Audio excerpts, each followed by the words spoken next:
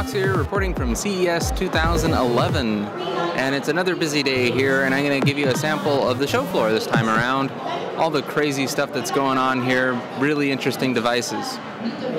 CES was full of new technologies, and Verizon was no exception. They are pimping out their new LTE network, and they're showing off new devices such as the MiFi and cool little tablets. And if you will, this is Motorola's tablet entry into the device lineup that we announced this week. So this is the Xoom, spelled with an X, X-O-O-M. It's a 10.1-inch diagonal screen, 16 by 9 aspect ratio. Resolution is 1080p. So I'm just going to unlock it here and show you some of what the interface looks like. It's about a pound and a half. It's 700 grams. Go ahead and put your hands out there and you can kind of see. It's not a feather, but it's not a brick.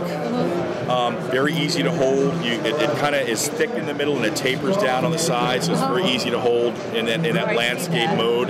It bevels down. Yeah, and it's very much oriented in landscape orientation by default. The camera is up at the top. Oh yeah. That camera up at the top, by the way, is a 2-megapixel camera that you would be using for video chat.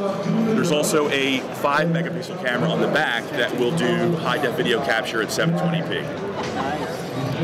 Under the hood, we've got the NVIDIA Tegra 2 dual-core processor, so it's two 1-gig cores. We've got a gig of RAM in here and 32 gigs of internal storage. So that's all on board. This is going to have Wi-Fi. It's also going to support our 3G network, and it's going to be launched sometime during the first quarter, just supporting Wi-Fi and 3G, and then sometime during the second quarter, a hardware update will be made available to also have it take advantage of our 4G network. Yes. It's not a download. Something has to be done to it. We haven't announced the procedure. That's not been finalized yet, but yeah, something has to be done to the device. But it's not like turn this in, get the 4G. But it will be upgradable somehow. It'll be upgradable, exactly. The device itself will become the 4G device. So you don't have to buy another unit. So right. You don't have to wait for the 4G. Right. No, I get it. We haven't announced price. That's always the last thing that we announce. However, like I said, this is going to drop first quarter as a 3G device, so we're getting close, and I would say you'll hear about price, pretty much as soon as we're ready to launch it. Can we play again? Yeah, and actually what I'll do is I'll pick a longer video that shows more. Let me just... we were holding it, I didn't even look at the video. Yeah, I'm just trying to... Now, I had read that will also become a hotspot. Well, all of the feature sets haven't been finalized, so I'm going to say that's to be determined, and closer we'll know if it's going to be available, and if so, how many devices it'll support, for example. Since it hasn't been announced, I can't really comment on it. But you know what? I've had so much coffee this morning, I would say that any wink could be misinterpreted anyway. So we're just kind of taking a walk through the interface here in this video. David Spade. But yeah, so this is, it's a really cool device. If you're on the bleeding edge and you got to have it first quarter like me, I'm the kind of guy that I would buy it first quarter and then second quarter do the update. If you're my wife, you'll wait till second quarter, buy it as a 4G device and give it to me for my birthday. Either way, I'm happy. And once again, this is just one part of the phenomenal lineup that we announced this week. 4 smartphones, 2 tablets, a netbook, a notebook, and 2 mobile hotspots. Wow. So, What's the other tablet? The other tablet is the Samsung Galaxy Tab 4G.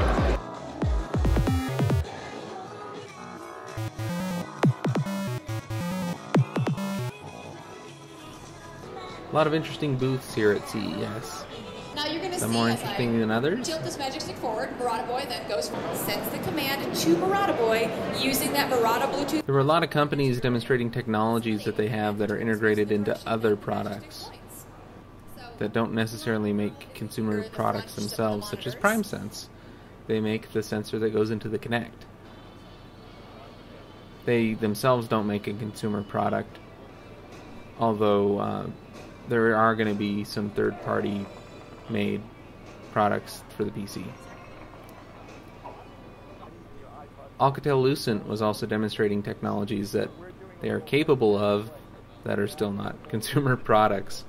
such as this Android phone and iPhone working together with a very large touch tablet. It just went down, but I'm back up again. Now this is an interesting concept, utilizing their different technologies, where a person would go into a booth and get a body scan using structured light 3D scanning, which we covered in a previous episode. And then they'd be able to try out different outfits and things like that. You'd be able to pick out whatever kind of clothing that you want virtually online and rotate your model, 360 degrees, see how it looked.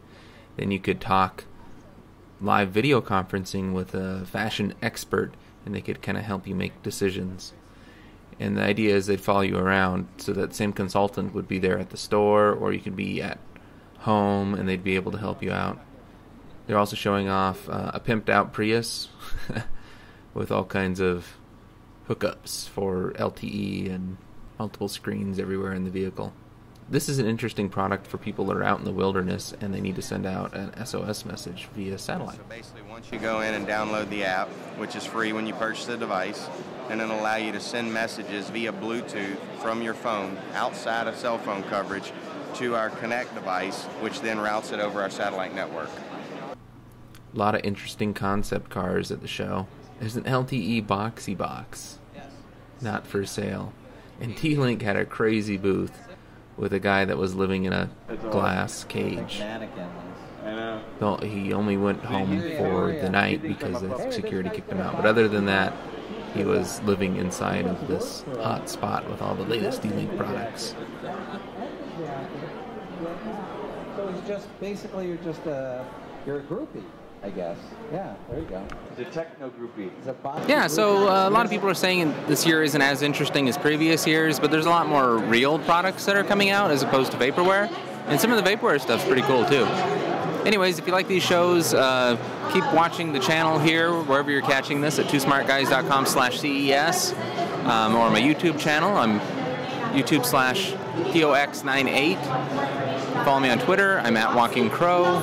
And if you need online backup, iOmega's got a pretty good product back there. But if you want to back up to the cloud, Mozy has got a really great product. And if you use our code TOOSMART, you will save 15% every month on your order. So it's like a really good deal. Just use our code TOOSMART and save. We'll see you guys later. Thanks. This has been a Two Smart Guys production.